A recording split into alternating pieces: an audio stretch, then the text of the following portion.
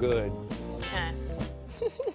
9:13 here. The Frozen Bun Run is celebrating 40 years and shows no signs of slowing down. It's held every year in Bethel Island with tons of delicious food and drink, as well as some crazy costumes. So we sent Sabrina Silva there because she's our bravest reporter. And she's reporting live from this wild event. Oh, hey, yes. And I'm actually keeping my buns warm alongside a couple of the wave boarders that are going to be hitting the cold water out there with their frozen buns. Thank you guys for joining us this morning. Happy New Year, by the way. Okay, so these are literally kids. They're going to be out there water skiing or water wakeboarding. Okay, so they're wakeboarders, and that's their wakeboards right there. So they're doing it in style. But is this your first one to do it? Yeah. Okay, your first one too? First for everybody. Okay. So here's my question though for you. How do you plan to keep yourself warm out there in that water? Not falling. Not falling. Okay, I like that.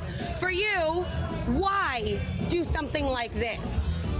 Because it's a good crazy way to start off the year. Okay. Now, I have a question for you, gentlemen. Are any of you showing off your burger buns? No. Heck no. Heck no. No. Nope, and no. So they're going to be dressed, but guess what? There's $100 prize being given out to the person that shows the most. And I honestly don't know why this is our first time being here. This is just like good day in one big pot of people. I love it. I agree. I really love it. And you know what? We've been seeing people out with costumes. Check out that guy over there, McCain. He's got this pink onesie. And the first wakeboarder or water skier is actually going to get to go in just a couple of minutes, right? Yes. Okay, and this is the 40th year that you guys have been doing this. But why do you think it's become such a big staple for people from all over Northern California and some parts of the world?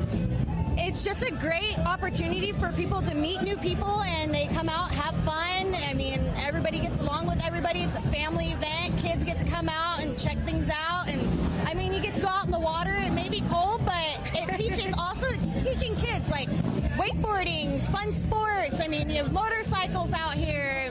It's everybody from every type of everything. Yeah, and that's the cool thing. I mean, it's not every day that you see bikers and young kids and crazy people like myself out here all together in harmony.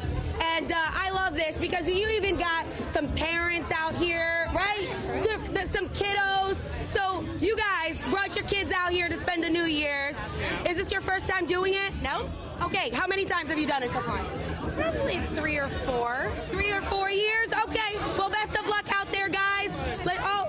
Don't be shy. Yeah, that's how you start 2020, confidence. Well, we're going to be out here to watch the skiers go out in the water, so I'll see you guys in a little bit. Okay, thank you very much.